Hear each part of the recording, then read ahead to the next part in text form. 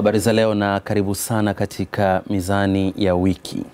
Juma hili tuna mradi wa kihistoria. Rais Dr. John Magufuli ameuzindua mradi ambao utaifanya Tanzania kuwa na umeme wa kutosheleza kufika pale mwaka wa 2022. Inatajwa kwamba Tanzania huenda ikawa na zaidi ya megawati 3,000.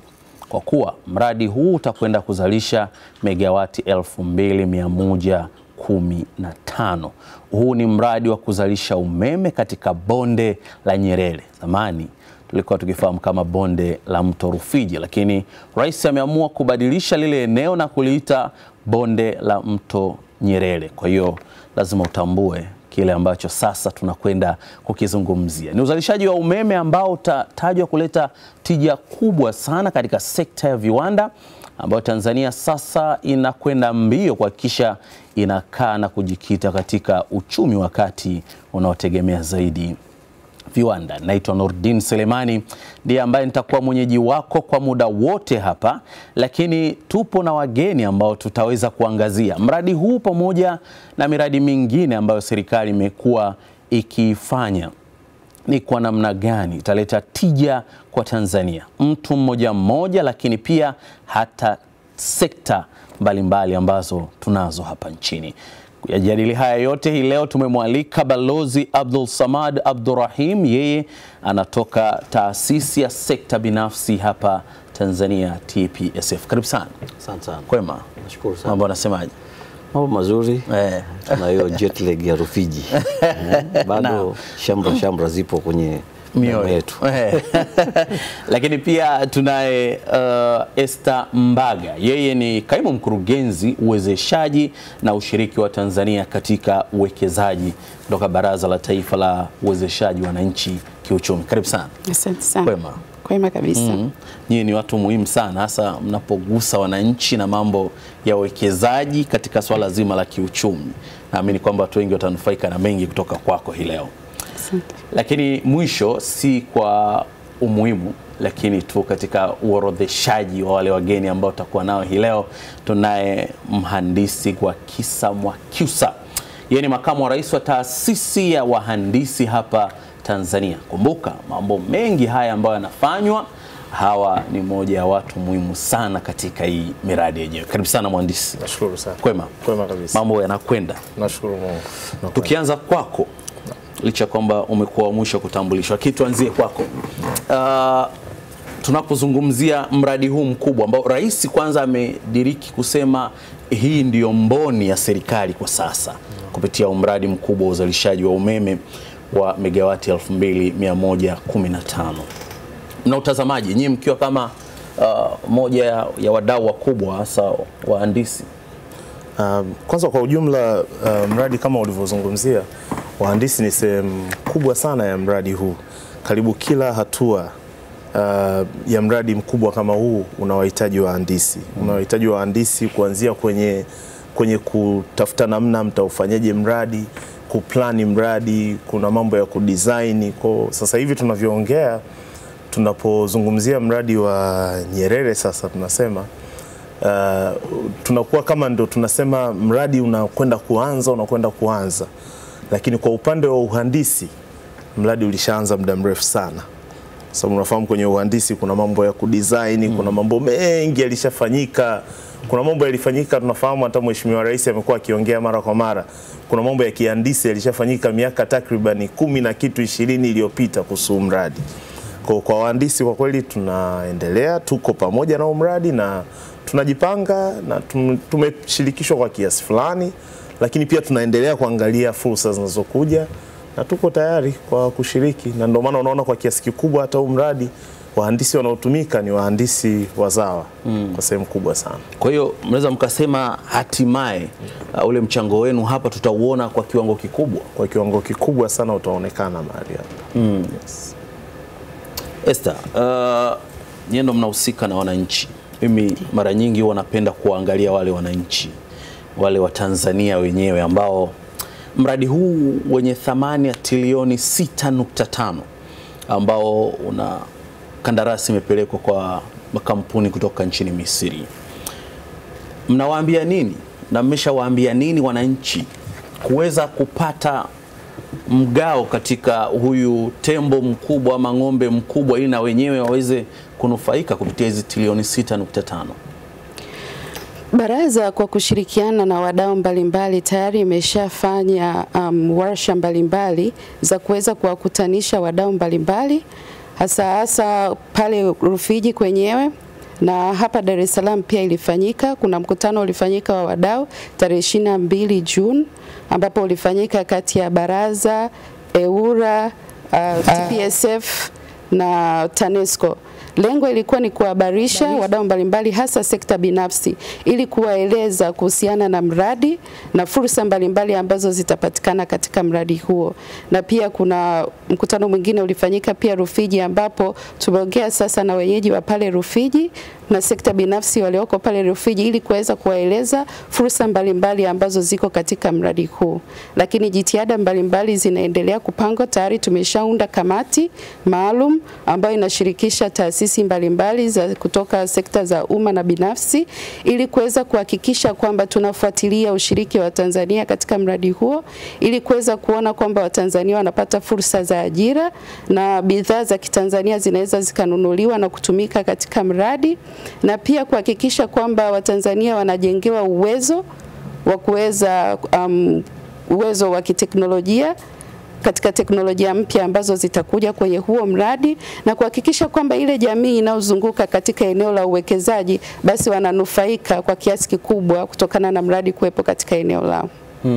Mwitikio sasa, sababu unasema mliwakusanya wadau, EWURA, TANESCO, hawa wananchi ambao ndio walengwa kwa kiwango kikubwa ambao nyewe mnakwenda nao moja kwa moja katika, sababu unaposema kuwawezesha kiuchumi, manake ni wao lazima washiriki katika uzalishaji na mambo kama haya. Mwitikio ulikuwaje baada ya kufanya hiyo mikutano kadhaa na hawa wadau pamoja na wananchi wenyewe? Mwitikio ulikuwa ni mzuri kwa kiasi kikubwa. Sekta binafsi wameonyesha wana utayari mkubwa wa kushiriki katika mradi huo, na hivyo sasa ni jukumu kwetu sasa sisi kama serikali pamoja na sekta binafsi kuweka mikakati madhubuti ambayo itahakikisha kwamba hilo lengo linaweza kutimia. Lakini kwa kweli ukiangalia jamii inayozunguka ile eneo na sekta binafsi iliyoko kule Rufiji pamoja na sekta binafsi yote hapa Tanzania wako tayari kweli kuchukua fursa ambazo zitatokana na mradi huo. Kwa hiyo kwa maneno yako Esther, unaweza kusema katika huyu ng'ombe mkubwa ambaye yupo mezani sio yote atakayeenda Misri? Naamini kwa kiasi kikubwa atabaki hapa nchini. Balozi Abdulswamad, nyie ni sekta binafsi. Moja ya sekta kubwa pana ambayo mara zote imekuwa ikichangia mno uchumi wa taifa hili la Tanzania katika kusukuma maendeleo. Ndio. Kupitia mradi huu, kwanza nini ambacho nyie kwenu mmeona kwanza cha kwanza kukamata? Watu wanasema kamata fursa. Wapi mliona kwanza pa kuanzia kukamata fursa na kuhakikisha kwamba mnanufaika, lakini na nchi nayo pia inaendelea kunufaika kwenye hili? Asante sana. Kwanza nipende tu kumshukuru na kumpraise Mheshimiwa Rais John Joseph Magufuli kwa ujasiri wake na ushujaa wake kuitetea Tanzania na kuwa na dira ambayo viongozi wengi huko tulikotoka aidha walijaribu au walianzisha lakini hawakuweza kufanikisha kwa jinsi ya tulivyokwenda. Kwa hiyo ni ujasiri mkubwa sana, na hasa katika hiyo njia tunataka kwenda. Huwezi kwenda ukawa na industrialization bila kuwa na reliable source of power. Huwezi kuwa na industrialization bila watu wako kuwa inclusion. Na ukiangalia ile dira ya Millennium Development Goals 2025, hii ni moja yawapo. Huwezi kuwa na vision ile bila kuwa na umeme ambao kwanza utaweza kufanya watu wako waje katika the middle income, kutoa umaskini na vile vile kuunganisha watu wako, ikawa ule mzunguko ulikuwa ukizungumza hapo unabakia ndani. Kwa hiyo kwa upande wa private sector niseme tu private sector kwanza tujue kwamba ni sekta ambayo ina contribute to 97% ya mapato hapa nchini. na asilimia kubwa ni sisi tunao contribute. Kwa hiyo unapokuja kuzungumzia tulipo huu mradi, immediately tulipojua kuna mradi, tukaanza kusensitize watu, tukaanza na makongamano ambao Esther aliyasema, tukishirikiana kwa upande wetu wa TPSF na ATOGs vile vile, National Economic Empowerment na wengine. Kwa hiyo ni muhimu kwanza ku-expose hizi opportunity kwa wakandarasi. Najua kuna challenges ambazo lazima tuwe wa kweli, kwa sababu serikali ina muono mkubwa, lakini kuna wale implementers. Implementers ni sisi hapa. Serikali wao wanatengeneza sera, wanafungua milango ya sheria na kuweka framework nzuri, lakini implementing ni sisi hapa.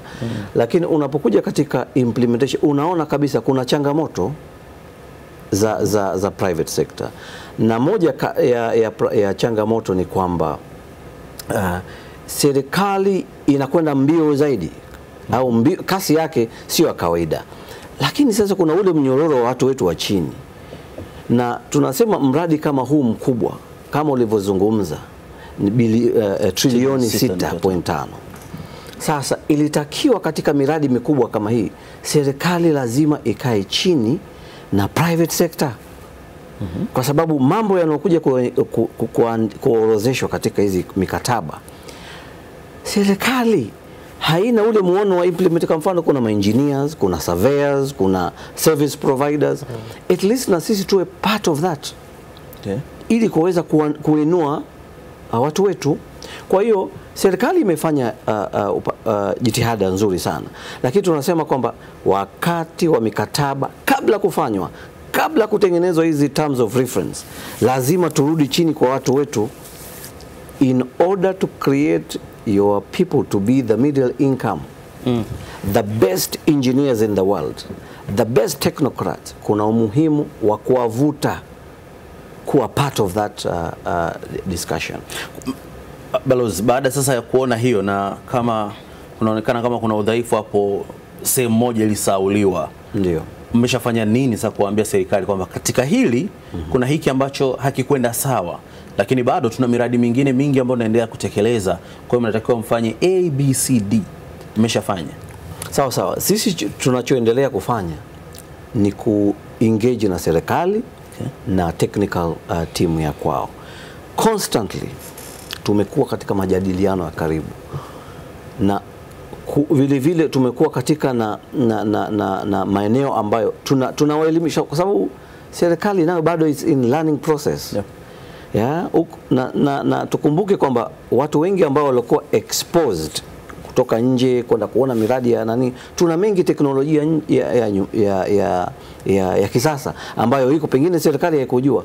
Kwa hiyo sisi tupo katika majadiliano kila siku, na ndio maana ukakuta hata katika makongamano yetu tunaendelea ku-advocate, tunaendelea kupiga kelele kwamba serikali lazima, ili kuweza kuwaunganisha watu wetu, ili kuenda katika ile middle income, ili kuwa na ile strategy ya ule togetherness, kuna muhimu huo. Kwa hiyo kwa upande wa kwetu, kwa private sector, serikali ni mdau wetu wa karibu, na tumekuwa kama unavyoona tuko pamoja, tumekuwa pamoja katika kuelimishana, kupeana mwongozo, na vile vile kutengeneza maeneo rafiki ya kuaminiana, kwa sababu huko tulikotoka kulikuwa haiko. Tulikuwa tunapigwa, tulikuwa sekta binafsi haijakuwa discipline huko mbele. Kwa hiyo sasa hivi ndio tuna huo karibu, kwamba na sisi vile vile sekta binafsi inabidi tuwatayarishe watu wetu kwamba wawe compliant, wawe trustworthy, wanapopewa kazi wawe waaminifu. Kwa hiyo huo ndo ukaribu ambao tunakuwa tunaendelea kufanya kazi nao, lakini kazi iko kubwa sana ya kuifanya. Esther, nirudi kwako. Kwenye hili anagusia hapa balozi kwamba mmekuwa jirani katika kuhakikisha kwamba mambo yanakwenda, na hata mwenyewe wakati ukitaja baadhi ya wadau ambao mmekuwa mkiwashirikisha pia watu wa TPSF nao pia umewaorodhesha katika hayo majina. Shida yangu ni ndogo. Inawezekana mnagusa watu wa kada ya juu sana kuliko kuangalia yule mkazi wa pale Rufiji ambaye yeye atakutana na hawa watu kila siku. Kuna vibarua ambao watalazimika kwenda kula pale kila siku. Huyu mkazi wa namna hiyo, mama lishe ama baba lishe, ama mtu wa huduma mwingine wa aina yoyote pale, hawa mnawafikiaje kuambia kwamba kuna fursa ya namna hii na mnatakiwa mfanye 1, 2, 3 ili kuweza kuambulia chochote? Kawaida kwenye miradi mikubwa kama hii huwa tunafanya makongamano au warsha mbalimbali kama nilivyoelezea hapo mwanzo, ambapo tunaenda paka hiyo level ya mkoa, hasa mikoa ambayo inapitiwa na miradi. Katika mradi huu hapa tumeshaenda Rufiji, lakini hata kwenye miradi mingine kama mradi ambao wa bomba la mafuta ghafi la Afrika Mashariki ili la East African Crude Oil Pipeline, tunatarajia kuanza kwenda kwenye mikoa yote 8 ambapo mradi huo utapita, na lengo ni kwenda mkoani kukutana na wadau mbalimbali na vikundi paka vile vidogo vya wanawake, vijana, watu wenye ulemavu, yani kuhakikisha kunakuwa na ushirikishaji wa kutosha, kwa sababu lengo letu sisi ni kuhakikisha kwamba zile jamii ambazo zinaishi kwenye maeneo ambapo miradi mbalimbali inapita lazima wanufaike kiuchumi. Yani hata mradi ukiisha, basi kuwe na miradi ambayo itaweza kuendeleza uchumi wa lile eneo hata baada ya ujenzi wa mradi kuisha. Kwa hiyo tunaenda kufanya uelimishaji ili waweze kujua fursa zilizopo, na tunaongea pia na viongozi wa eneo lile ili kuangalia ni jinsi gani wanaweza kuweka mikakati ambayo itaweza kuwashirikisha ipasavyo na kuwapa taarifa za kutosha wale wananchi wanaokaa katika eneo husika na kuwaunganisha na mwekezaji. Shida moja ambayo huwa inajitokeza ni mitaji, kwa sababu ukimzungumzia mtu yule wa kada ya chini pale ambaye anaweza alikuwa na mgawa wake kawaida, anajua pale atahudumia watu 10-15. Leo mradi kama ule unashirikisha watu wengi, mamia ya watu, huwa utayari na wadau wengine ambao wanaweza kumwezesha yule mwananchi, mnawahusisha katika haya? Ndio, sasa hivi tunapoenda huko mikoani tuna mpango wa kwenda pamoja na mabenki. Kwa kuna mabenki ambao tayari tumeshaongea nao, ambao tayari wameshasema kwamba wana product mbalimbali wanazotengeneza ambazo wanaamini zitawasaidia hao wafanyabiashara wa chini na wa level ya kati. Na pia kuna mifuko mbalimbali ya uwezeshaji ambao pia tunapoenda kwenye mikoa tunaenda nao ili waweze kuelezea kwamba hiyo mifuko inaweza kuwawezesha kwa kiasi gani na kwenye maeneo yapi. Ndio. Kwa mhandisi, hili linanikumbusha mradi ambao kwa sasa unatekelezwa, ule wa njia 8 kutoka Kimara mpaka Chalinze, ambako kandarasi amepewa mzawa wakiufanya kwa namna ambayo nimejaribu kupita mara kadhaa, naona mambo yanakwenda kwa kasi sana. Somo gani ambao mnalipata kutoka hapa, ili kwa sababu kuna miradi mingine amegusia kidogo hapa Esther, mradi wa bomba la kutoka Hoima mpaka pale bandari ya Tanga pale Chekeleni, nini Chongoleani, nini mnachoweka sasa mikakati yenu, kwa sababu kama mmeweza kupata ujenzi wa barabara ya njia 8 kwenda mpaka Chalinze na kudhihirisha kwamba mambo yanakwenda na kuna vitu vingi vitakuwa vya mambo ya designing na nini, kuna madaraja yale ya juu, kama uwezo huo tunao, kwenye mengine tunashindwaje labda kuwa pati ya haya mambo yote kwa haraka, na inaonekana tunachelewa? Mimi sidhani kama tunashindwa, lakini kinachotokea ni kama unakumbuka alipokuwa anaongea balozi, alisema serikali pia ni kama inajifunza. Hatuwezi kusema kwamba sisi tunashindwa au unafahamu, tumetoka kwenye ukoloni, ni miaka karibu, tumeadhimisha miaka 50 juzi tu. Unajua tunatumia, kuna muda watu tunatumia nguvu nyingi, tunajifananisha na mataifa kama Marekani. Civilization ya Marekani ni civilization ya miaka zaidi karibu 300 sasa hivi. Kwa sisi pia tumepita kwenye vipindi vya kujifunza na tunaendelea kujifunza, lakini mfano umeutoa mwenyewe, kama tunafika hatua ya njia 8 inajengwa na wakandarasi wazawa, na ukipata nafasi ya kupita unaona vijana wa Kitanzania ndo wanasimama kwenye hiyo miradi. Lakini pia jana wakati wa uzinduzi wa mradi wa Nyerere, ulimsikia Mheshimiwa Rais alichosema. Alisema tumepeleka, pamoja na kwamba haijabaki Tanzania ile kandarasi, lakini kandarasi iko Afrika. imebaki ndani ya Afrika. Kwa hiyo tu ni kuonyesha kwamba kweli tumesogea kama bara, kwamba kandarasi imebaki ndani ya Afrika, lakini unaiona ile nia ya Mheshimiwa Rais Magufuli. Mara kadhaa amekuwa, mpaka kuna muda amekuwa hata akitusema sisi wahandisi. Nyewe wahandisi nimewaamini, nimewakabidhi vitu vingi sana. Nategemea mtaniangusha, na ni kweli. Kuna miradi mingi sana ametukabidhi, kuna majukumu mengi sana ametukabidhi, na tunaona kuna mambo kadhaa ambayo tunaona, tusemi kwamba awamu zilizopita zilikuwa zifanyi kitu, lakini zilifanya kwa kiasi chake, na sasa hivi tunaona kuna vitu vingi ambavyo vinafanyika, vinaonekana. Tunaona sasa hizi Ubungo hapo interchange unaiona inainuka. Hata ukiwa unapita tu na gari unaona kitu kinainuka juu. Na kuna vijana wa Kitanzania wengi tu, pamoja na kwamba ni kampuni ya nje, lakini wapo Kitanzania wengi. Tunaona kuna miradi mingi tu inafanywa na TBA na Suma JKT. Kwa wahandisi kwa kiasi kikubwa tunashiriki, lakini kitu ambacho bado tunaendelea kuhamasishana sisi wenyewe kwa wenyewe wahandisi, lakini pia inakwenda kwa Watanzania wote kwa ujumla. Sasa hata kwenye eneo alilosema dada Esther, kikubwa ambacho tunahitaji kukifanya wote kwa pamoja ni kuzifuata hizi fursa. Mara kadhaa hata kwetu sisi wahandisi inaweza kiachishwa mikutano ya kuhamasishana. Wahandisi Tanzania tuliosajiliwa kama wahandisi wataalam tuko zaidi ya 5,000, lakini utaita wahandisi waje, watakuja watu 50, 100, alafu baadaye watu watalalamika fursa ziko wapi. Hivyo hivyo kwa hata kwa wananchi wengine tunaita kama mikutano iliyoitishwa hapa kwa ajili ya hapa mara 2, kuna ule uliofanyika June. Mimi nilishiriki, lakini nikajibu kutafakari hivi tuliokuepo pale ndo Watanzania ambao tunaziangalia zile fursa. Mimi ningetegemea siku ile pangekuwa patoshi pale, mpaka huku nje kwenye parking kungekuwa kutoshi. Lakini sasa zile fursa wanavyoita watu ili kutueleza fursa zilipo, TPSF wanavyoita watu wa baraza la uwezeshaji. Kweli Tanzania hii, Dar es Salaam tu kazi tuko takriban 6 milioni sasa hivi. Ule ukumbi unachukua watu 1,000 tu sana. Lakini unaangalia ule ukumbi kuna muda hata haujai. Kwa nadhani eneo lingine ambalo tunatakiwa tulifanyie kazi sisi wenyewe sasa ni fursa zinapokuja, ule uhamasishaji unaofanywa na serikali, na sisi kama wananchi tuupokee. Kwa sababu hata tukihamasisha vipi, na kingine na vipindi kama hiki kipindi mnachokifanya na nyie Azam TV tuwapongeze, sababu ni moja kati ya uhamasishaji.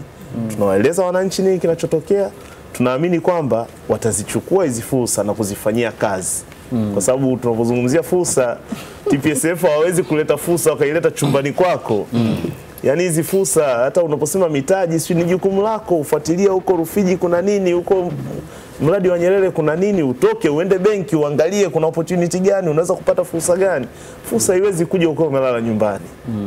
Kwa hilo pia eneo tunahitaji kuliangalia na sisi kama wananchi.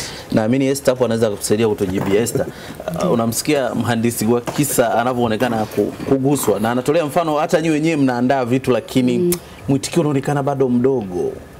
Inaonekana kuna kazi ambayo mnalazimika kuendelea kuifanya hapo, kwa sababu hawa wananchi kama hawaoni, yani inawezekana wakati mwingine Waswahili wao wanasema kwamba unaweza ukakaa hapa alafu vitu kwa sababu umevizoea kiasi kuna viangalia, yani kama mpofu hivi, lakini akaja mtu mwingine sasa kumbe hiki nacho ni kitu. Sasa hili kwa sababu nyinyi ni wataalamu, mnawasaidiaje hao wa Tanzania ili waweze kuona kwamba kwenye kitu fulani ambacho kitakuja kuna 1, 2, 3. Kwa hiyo hata mimi labda miezi 4, 5, 6 kabla naanza kujiandaa kusema kwamba pale na mimi nipate kitu. Okay. Sasa hivi kitu tunachofanya ni tunaomba taarifa kutoka kwenye taasisi ambazo zinasimamia hii miradi ili tuweze kupata taarifa ya kwamba kuna fursa gani ambazo zitakuwepo kwenye ajira na fursa gani ambazo zitakuwepo kwenye bidhaa au huduma zinazohitajika. Tukizipata hizi taarifa kwa mapema, huwa tunazishirikisha taasisi za sekta binafsi ili waweze kuzifahamu na kuzishusha chini kwa wajumbe wao ili waweze kuzifahamu. Na sasa hivi tutazindua tovuti hivi karibuni ambao lengo letu litakuwa ni kuangalia miradi mikubwa yote inayotekelezwa hapa nchini na kuhakikisha kwamba tunaweka zile fursa mbalimbali ambazo zinapatikana kwenye hiyo miradi kwenye tovuti na kuhamasisha Watanzania waweze kuangalia tovuti yetu na hiyo tovuti mpya itakayoanzishwa ili kuhakikisha kwamba taarifa zinawafikia watu na kwa wakati. Ndio. Kwenda moja kwa moja naamini inaweza ikawa ni njia nzuri zaidi. Sisi wa Tanzania ni kama tuna shida fulani hivi ukishaweka tu vitu kwenye haya mambo ya tovuti yani sio wote wenye access ya internet. Lakini bado tutaendelea kufanya hayo makongamano. Actually kuna kongamano kubwa ambalo tutalifanya mwezi Septemba Dodoma, ambalo hilo nao tunataka sasa kutoa taarifa kuhusiana na miradi yote mikubwa ya kimkakati inayofanyika hapa Tanzania. Kwa Watanzania wajiandae, na tutajitahidi hata tukiweza kuirusha live ili taarifa ziweze kuwafikia wananchi wengi, ili waweze kufahamu miradi mbalimbali inayoendelea hapa nchini. Lakini pia watu wakija ofisini kwetu wakihitaji taarifa, basi huwa tunawapatia taarifa mbalimbali za miradi mbalimbali. Lakini tutaendelea kuhamasisha katika mikoa yote ambapo miradi inafanyika, ili tuhakikishe kwamba taarifa sahihi zinafika na zinafika kwa wakati, ili watu waweze kujipanga. Naamini mna kibarua. Mimi nikiangalia Baraza la Taifa la Uwezeshaji wananchi kiuchumi, naamini hapa ndiko ambako neema hivi hapa ndiko ambako ule Mtanzania ambaye anatakiwa kujinasua kutoka sehemu moja kwenda sehemu nyingine anatakiwa bega kwa bega na nyie, na pia hata nyie wenyewe muweze kutengeneza hizo njia za kumfanya huyu Mtanzania aweze kufahamu kwamba hapo ndipo mambo yanakopatikana. Tutarudi kwako Abdulswamad. Kwanza nikuache ukiwa na tafakari wakati tunaangalia mradi wa uzalishaji umeme katika bonde la Nyerere, lakini pia kuna mradi mwingine wa bomba la mafuta ambalo nao kuna fedha nyingi zitawekwa huko. Naamini mtaniambia kama TPSF pia mnaweka malengo gani kupitia huko, ili tuweze kuambulia chochote sisi kama Watanzania katika hizo fursa ambazo kwa kuwa mlisema kwenye mradi ule wa uzalishaji wa umeme kidogo serikali haikuwa imewashirikisha sana. Kwa sasa hivi naamini mtakuwa mna jambo ambalo tayari mmeshaanza kushirikiana nao. Na bado tupo sote hapa katika Mizani ya Wiki. Naitwa Nurdin Selemani. Hii leo tukiangazia namna ambavyo mradi wa uzalishaji wa umeme katika bonde la Nyerere uliozinduliwa na Rais mwenyewe amediriki kusema hii ndiyo mboni ya serikali, huu mradi ambao utaleta megawati 2115. Lakini pia tutaangazia miradi mingine ambayo serikali inapeleka fedha huko, ukiwemo ule mradi wa reli standard gauge, lakini pia kuna mradi ule wa bomba la mafuta kutoka Hoima nchini Uganda mpaka hapa kule Tanga. Yote ni miradi ambayo fedha za kutosheleza kabisa zimepelekwa. Tutapumzika kidogo na kisha tukirejea tuendelea kuwa na wageni wangu hapa ili kuangazia fursa zilizopo na namna ambavyo Watanzania kwa ujumla wake tunaweza kunufaika nazo.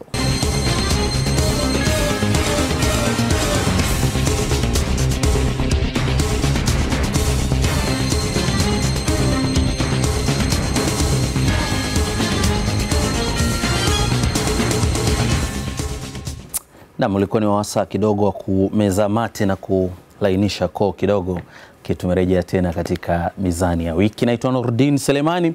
Bado nipo na Esther Mbaga, mhandisi Gwakisa Mwakyusa, lakini pia naye Balozi Abdulswamad Abdulrahim. Nilimwacha aendelee kutafakari kidogo kuhusiana na hii miradi ambayo inakuja, lakini tutagusa kidogo tu.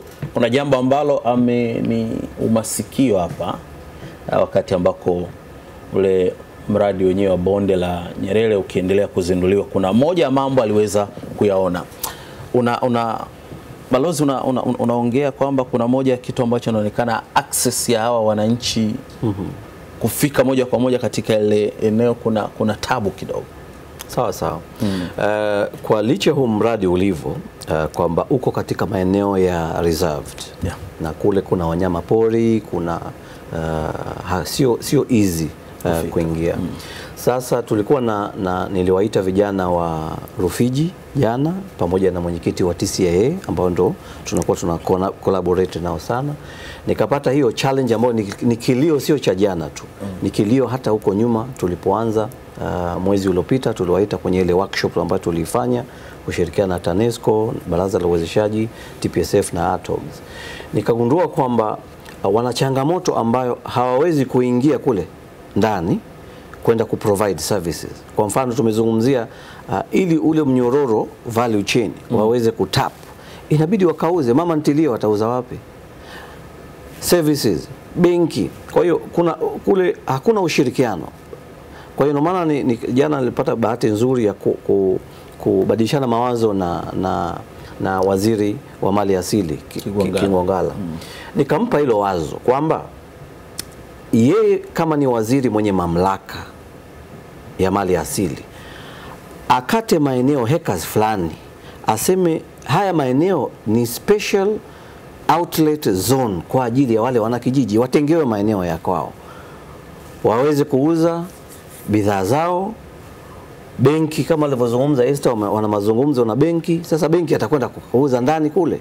Kwa hiyo unapowatengia maeneo fulani ukaambia all service providers, kuanzia catering, kuanzia pest control, maana kuna pest control, benki, insurance, wote waweke pale. Na vile vile sisi as a state itapata mapato kwenye forex, kwa sababu wale wakandarasi hawatotoka tena kwenda kusema labda waende wakaingia katika mahoteli ambayo alikuwa akizungumza jana Mheshimiwa Rais kwamba kuna mahoteli ambao ghali, lakini hawa wakandarasi wanaweza wakenda wakabadilisha pesa kule, wakati sisi benki zetu, safe zetu lazima zitengewe maeneo. Kwa hiyo nimekundua kuna hiyo challenges ambayo nilimshauri waziri, ili kuwe na maeneo ambayo special areas ambayo tunasema ni outlet, ambayo specifically mwananchi anajua mimi nitakwenda pale nitauza jambo lolote bila kubugudhiwa. Nchi itapata mapato, service providers watakuwa na maeneo ambayo yamejitenga, wakuu wa usalama, vyombo vya dola vya usalama viweze kuwepo pale. Kwa hiyo ni moja kati ya vitu ambavyo strategically bora tuende kule kuliko kusema tumsubiri contractor, tumsubiri subcontractor. Subcontractor ni Mchina, contractor ni Mwarabu. Ukiangalia hata communication zao hapa kuna kwa hiyo sisi kwa kufanya kitu gani private sector, ndio maana nimemwambia waziri nitakuandikia kwa maandishi, lakini jana nimeshare kile kanoti changu nimekipenyeza, na nilibadilishana mawazo vile vile na Abdulmajid Nsekela wa CRDB. Hata yeye akasema, Balozi, this is very strategic, na kuna kitu ambacho hahitaji genius.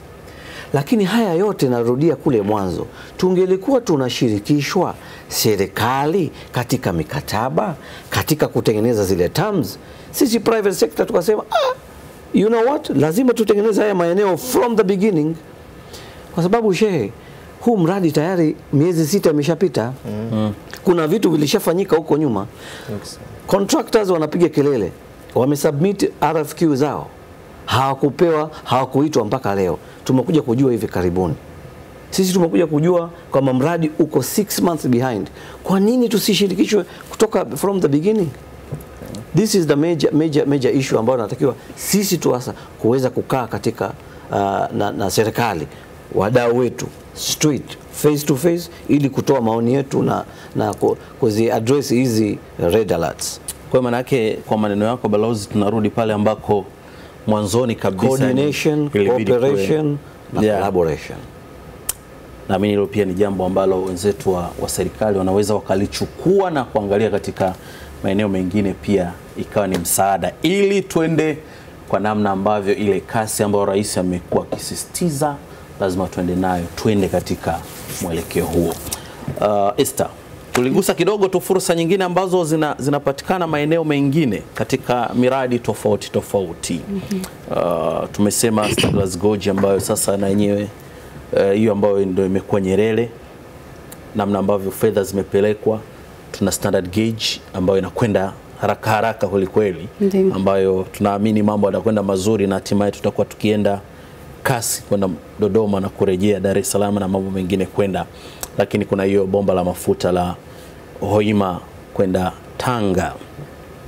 Hizi fursa mnapozisikia zinakuja, macho yenu yanakuwa yanaangalia kwa namna ipi?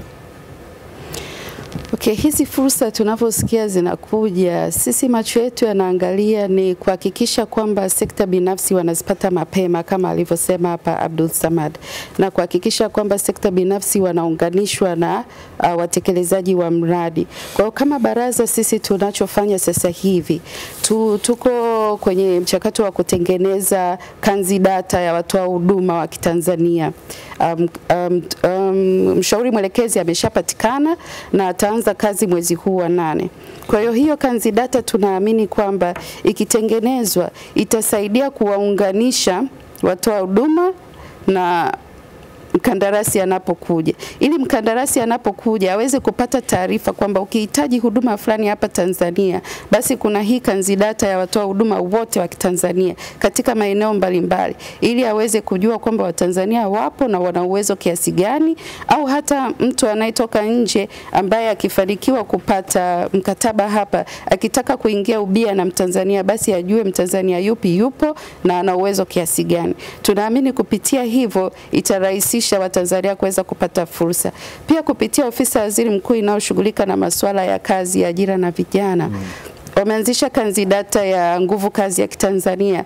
Lengo ni kujua Watanzania wangapi wana uwezo wa kufanya kazi kwenye hii miradi, na lengo letu ni kwamba wakandarasi wote wanaokuja hapa nchini waweze kutumia hiyo kazi data ya nguvu kazi ili kuwaunganisha nguvu kazi iliyopo na nafasi zilizopo ambazo zinahitaji Watanzania waweze kushiriki. Kwa hiyo tunaamini kwa kupitia hizo kanzi data mbalimbali zilizopo serikalini zitaweza kuwaunganisha Watanzania na fursa zilizopo. Gwakisa, kuna swala la ambalo limekuwa kilalamikiwa mara kadhaa, mitaji. Wakati mwingine tunaelezwa kwamba huwa mnashindwa kupimana ubavu na watu wengine ambao kutoka nje wenye uwezo mkubwa zaidi, lakini kuna miradi mingi inakuja. Huwa mkiwa kama taasisi ya wahandisi hapa Tanzania, mnafanya nini katika nyakati kama hizi kuhakikisha kwamba hili ama hiki kilio cha mitaji sasa kinaondoka, kwa kuwa kuna vitu ambavyo tayari vimeshaainishwa vinatakiwa nyie mwepo, na mnaweza pia kutumia hizo fursa ili kuonesha kwamba Watanzania sasa tunaweza, kwa sababu kuna jambo moja ambalo nishawahi kuzungumza na wakandarasi mara kadhaa. Wanasema mradi kama huu kama amjashiriki sawa sawa, kuna wakati ule wa kufanya zile service na nini huwa kunakuwa na tabu kubwa, sababu pia tutalazimika kuwaleta tena watu kutoka nje ambapo tutatumia gharama kubwa zaidi. Kupitia uzoefu huo, huku mnakoenda sasa, mnajipangaje kuhakikisha mnakuwa na mitaji ili miradi mtekeleze nyewe wenyewe, tukihitaji service mfanye hapa nyumbani, fedha ziendelee kubaki katika mzunguko wetu, na hatimaye ule uchumi uweze kusisimuka zaidi? Swala la mitaji lina changamoto kidogo. Lina changamoto kwa pande zote mbili. Mimi wanalitazama kama lina changamoto kwa pande zote, kwa maana ya kuwa sisi ambao tunasema hapa, nikiwazungumzia wakandarasi pamoja na wahandisi, kwa sababu kwenye mradi kunakuwa na sehemu mbili. Kuna sehemu ya makampuni ya kihandisi ambayo yanafanya designing na nini, kazi za consultants za ushauri, lakini pia kuna makampuni ya wakandarasi ambao wao sasa ni ujenzi. Hasa, lakini wote hawa ni watoa huduma kwenye hizi kazi. Changamoto inapokuja kwenye swala la mitaji, changamoto namba moja tunayokutana nayo nadhani ni ule uwezo wa kupambanua mambo na kuifahamu hii dunia ya biashara. Najua kama kina Balozi wamekaa kwenye biashara kwa muda mrefu, unakutana na mtu wafanya biashara wetu wengi wanaamini kwamba changamoto mtaji, anapozungumzia mtaji anafikiri pesa tu. Lakini mtaji si pesa tu. Pesa inakuwa ni kitu cha mwisho kabisa kwenye biashara. Unaanza kwanza kuiandaa biashara yako, kuiplani, kuiweka sawa. Sasa changamoto kubwa tunayokutana nayo, hata hawa sisemi kwa nia mbaya, lakini hawa wahandisi au makampuni ya kihandisi ya wakandarasi, kabla hatujakimbilia kusema mitaji, kwanza sisi tumejiandaa kitaaluma, tumeandaa uwezo wetu kweli, kwa sababu ukifika tu ya kusema una changamoto ya mtaji, inabidi uwe na uhakika kwamba sasa hivi nikwambie, nikikuachia hii kazi, nikikuwekea hapa dola milioni 10, una uwezo wa kuifanya. Kwa sababu naweza, kuna changamoto nyingi zimetokea na tumesikia mara kadhaa, tumesikia hata Mheshimiwa Rais mara kadhaa akifokea wahandisi, akifokea wakandarasi, pesa inakuwa ipo, kila kitu kipo, lakini miradi haiendi. Kwa hiyo issue sio swala la pesa tu, ni zaidi ya pesa. Kwa sasa changamoto tunayokutana nayo ambayo tumekuwa sisi kama taasisi tukijaribu kusisitiza na tumekuwa tukishirikiana na bodi ya usajili wa wahandisi, tumekuwa kitu ambacho tukisisitiza sana ni kupata nafasi kutumia hii miradi pia kama sehemu ya kujifunza. Lakini kwenye uhandisi kwa kweli tunashukuru kwa sababu kama mradi wa standard gauge. Standard gauge kuna kampuni ya Kizawa inayofanya kazi za ushauri. Na ipo ndo inayofanya sehemu kubwa sana ya kazi za kishauri. Inafanywa na kampuni ya wazawa kabisa. Ni mainjinia wazawa ndo wanaofanya kazi kubwa ya ushauri pale. Na inakwenda kweli na kuna vijana wengi wa Kitanzania wameshirikishwa kwenye hiyo miradi. Lakini bado tuna nafasi ya kuweka Watanzania. Kwa sababu kama sasa hivi tulikuwa tunazungumzia huu mradi wa Nyerere. Tunajua kandarasi amepewa kampuni ya Kiarabu ambayo kwa kiasi kikubwa kandarasi msaidizi tuseme subcontractor ni kampuni ya Kichina. Tungedhani ingekuwa ni nafasi pia kuwa na namna ya kuweka kampuni zetu za Kitanzania. Hata kama kwa kuweka kwenye namna ambayo itasaidia kukuza uwezo. Kwa sababu tunajua ni nafasi ya kukuza uwezo kwa makampuni yetu ya ndani. Tunapofanikiwa kukuza uwezo kwenye kazi moja kama hii ya bwawa la Nyerere, itatutengenezea nafasi kesho tukiwa sasa tuna bwawa lingine, tunaweza tukasema tuna kampuni zetu bwana 20 tulizitumia huku, tunazipeleka huku basi. Kwa sababu kama sasa hivi tunapozungumzia hii habari ya barabara 8, unaona mkandarasi aliyepewa kujenga hizo barabara 8 alishirikishwa kwanza kwenye miradi kadhaa mikubwa. Amejenga majengo kadhaa makubwa hapa Tanzania, Dar es Salaam na nje. Baada ya kuonekana uwezo wake umeonekana, ndio hivi akapewa barabara. Kwa sasa hivi ninachokitazama mimi, siku tunataka kujenga flyover, nategemea inawezekana kabisa flyover ikajengwa na kampuni ya Watanzania kwa sababu kama imeweza kujenga barabara 8. Kwa hapa mahali kuna wajibu kote. Kuna wajibu kwa upande wa serikali kwa maana ya kuona jinsi gani ya kutushirikisha ili kujenga uwezo. Sababu nafasi kama dada Esther hata jina tu la baraza lao ni baraza la uwezeshaji. Kwa watuwezeshe, kutuwezesha sio tu kwa kutupa pesa. Inaweza isiwe kwa kutoa tu fursa kwa maana ya pesa, hata kusogeza watu waweze kupata nafasi ya kufanya kitu. Kuna kitu kimoja kidogo nitaka nikizungumzie kwenye hii miradi. Kuna kipindi fulani miaka 4-5 iliyopita wakati kuna ile kurupushani ya Mtwara. Kuna kipindi nilikutana na bwana mmoja kwenye kampuni moja kutoka Brazil, walikuwa wana kazi huko wanafanya kwenye bomba.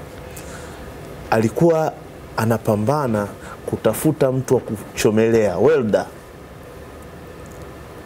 Kuchomelea kwenye bomba lile la gesi, sio mchomeleaji huyu anachomelea grill ya kujenga nyumba.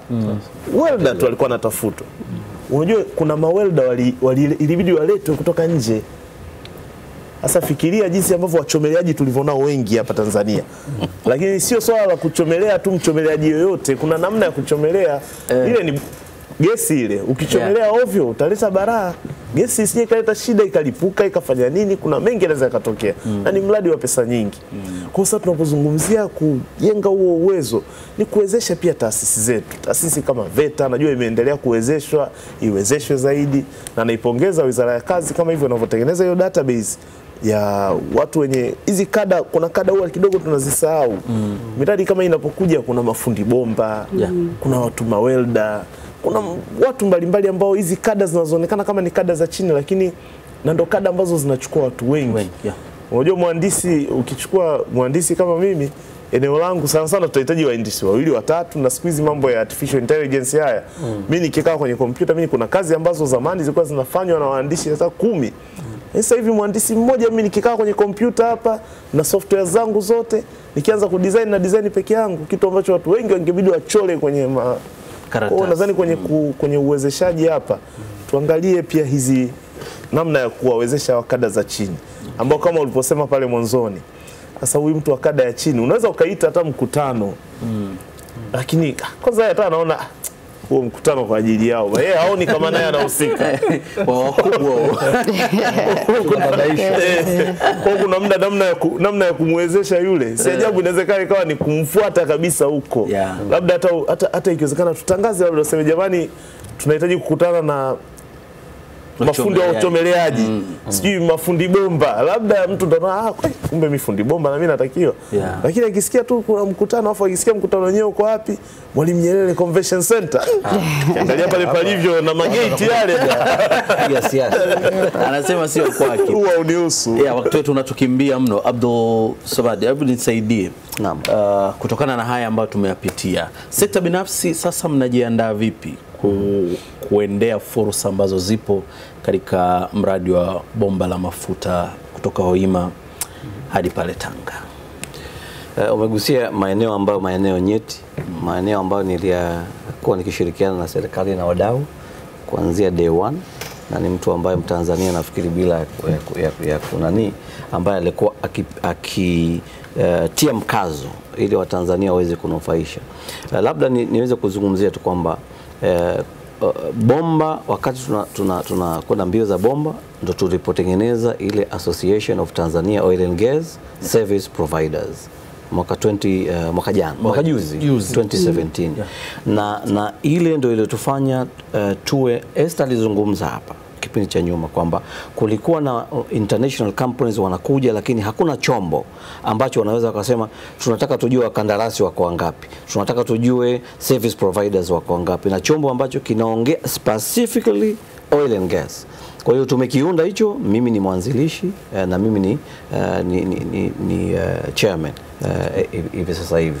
Sasa tunapokuja kuzungumza katika swala la bomba, kwa sababu sisi tulikuwa tuna deal directly na yule mwenye project investor ambaye ni Total, na sisi tulikuwa tunamweka chini na tulikuwa tunakaa naye chini kumwambia kwamba tunataka hivi na hivi. Kwa mfano, kuna wakati ulipokuja stage walipokuwa wamefanya tender, in fact walifanya test ya kutaka kujua nani mwenye uwezo, wali launch RFQ, tunasema request expression of interest. Tukawaambia tunataka tujue katika haya expression of interest yumo nani, na mnapokuja mnafanya pre-qualification wamebakia wangapi. Kwa hiyo tukawa tunayo hiyo access wa kuweka under pressure. Wakafanya na tenda. Tukawaambia sasa tunataka kujua katika hayo makampuni mnayoshindanisha, tunataka one by one aweze kuja hapa, aweze kutuambia standard gani wanatumia, specification gani wanatumia, certification gani, na tuna expectation zetu kwa Tanzania na tujue expectation zao. Kwa hiyo tukafanya hivyo wakati wa bomba 2017 mpaka hivi ninavyokuambia, mwisho juzi tumewaita kampuni ya Bosch. Tunaambia na nyinyi mnataka interest zenu katika maeneo fulani ya technology. Hebu tuambieni Watanzania wanahitajia kuwa katika sekta, yani kuwa katika kiwango gani? Mna expectation gani? Kwa hiyo ufanyaji wetu wa kazi katika bomba umekuwa very transparent. Tume-involve huyu mkandarasi na hivi nipenda kusema kwamba labda niweze kuambia kwamba tuna mwezi unakuja tunafanya sensitization. Tunakwenda kutembelea mikoa yote 8 tukishirikiana na ATOGS na pamoja na National Economic Empowerment, GIZ, TCIA, tumeita wote.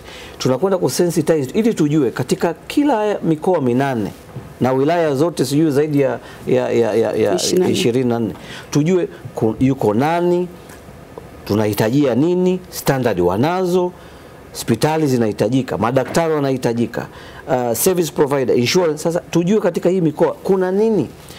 Kwa hiyo hivi ndio jinsi tunavombana huyu investors. Kwa hivyo we have been doing that for long time. Hivi ndio inatakiwa tuwe, serikali itupe mwanya wa kukaa, wanapokaa kufanya hizo terms au kuagree na haya makampuni ya nje. Umuhimu wa kutu involve sisi Kwa hiyo sisi tumefanya kazi kubwa sana katika hili bomba in such a way that tulitembelea in 2017 katika ile mikoa ya mwanzo pamoja na mkandarasi kutaka kujua. Tumeweza kujua sasa hivi katika kila sekta wanahitajika watu aina gani, wana viwango gani, na wana certification gani au qualification fulani. Na hiyo ndio tumeweza kuwatayarisha Watanzania. Tuliwaita logistic hapa, tuliwaita wakandarasi, tuliwaita nani hawa welders ambao tulikuwa kuzungumza, more than 200 welders. Tulikuwa tunajua kama walikuwepo, na tunawajengea uwezo. Na hivi karibuni mimi mwenyewe hapa niko katika hiyo process ya final ya kuweka kiwanda hapa Tanzania ambacho kitakuja kuwa empower hawa welders. Tuwe na coded, ulichokizungumzia kitu kizuri, coded welders. Zile technology ambazo sio za kuchoma tu, kuna rotating, hatuna. Kwa hiyo mimi ndo nitakuwa mwekezaji wa kwanza, na nipo katika hizo final stages. Nimetembelea Philippines, tumekwenda Canada, tumekwenda Russia, tumekwenda nchi kuangalia nini wamefanya, raia wake vipi wamekuwa involved. Kwa hiyo tuko katika hiyo final stage, lakini tuna kazi kubwa sana. Lakini narudia tena, cooperation, coordination, transparency na involvement. Kuna hiyo ufiki. Na wakati wetu umetukimbia sana, tumesalia na wastani wa kama dakika 4 hivi ili kukamilisha kipindi cha Mizani ya Wiki juma hili. Tutagawana kwa dakika chache. Esther, tuanze kwako. Unawaambia nini sasa wale wananchi ambao kupitia hii miradi inayokuja mbele? Ninachowaasa wananchi ni kwamba serikali iko makini kuhakikisha kwamba inaweka mazingira sawasawa ya kuwawezesha Watanzania waweze kushiriki kwenye hiyo miradi, na tutafanya kazi pamoja na sekta binafsi. Tunaita wadau mbalimbali tuweze kufanya kazi nao, kwa sababu tunaamini ushirikishaji wa Tanzania kwenye hii miradi inahitaji ushirikiano wa karibu sana wa wadau mbalimbali ili kuhakikisha kwamba kweli Mtanzania anaweza kunufaika na kupata fursa.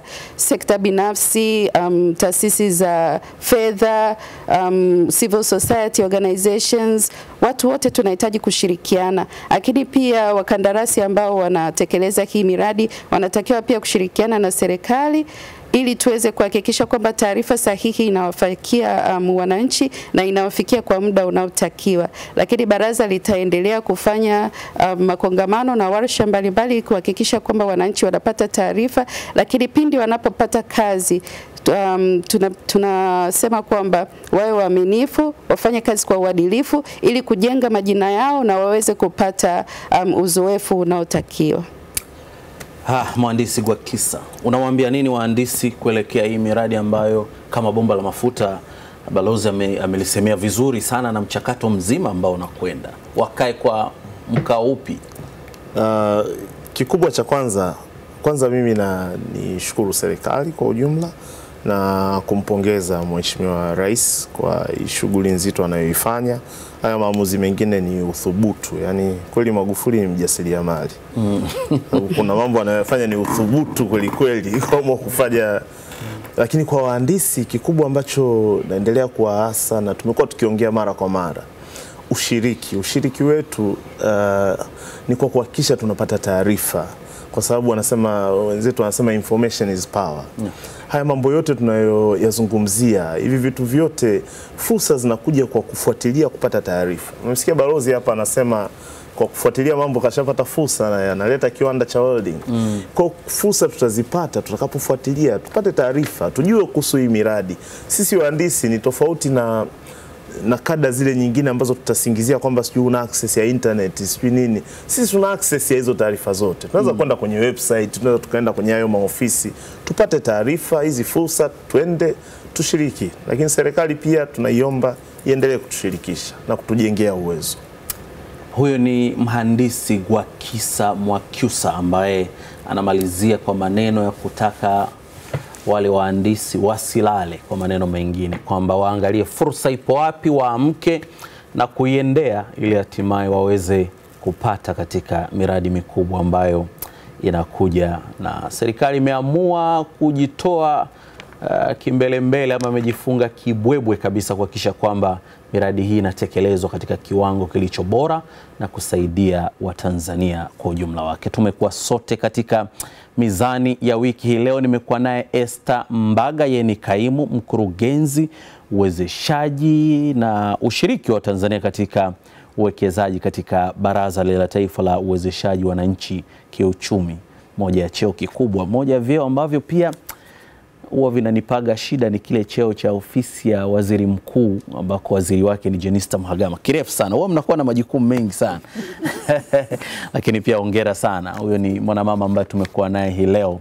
Lakini pia tumekuwa naye Balozi Abdulswamad Abdulrahim. Yeye anatokea taasisi ya sekta binafsi hapa Tanzania, lakini pia ana nafasi nyingi. Kwa hiyo leo tuliamua tuende naye katika eneo hili la TPSF. Imekuwa ni fahari kuwa nawe hii leo. Naam, lakini pia nimekuwa naye mhandisi Gwakisa Mwakyusa. Yeye ni makamu wa rais wa Taasisi ya Wahandisi hapa Tanzania. Asante sana kwa kujumuika nasi hii leo. Umekuwa nami, naitwa Nurdin Selemani, muandaaji wa kipindi hiki amekuwa ni Jamal Hashim. Tukutane tena juma lijalo katika kipindi kingine cha Mizani ya Wiki. Kwa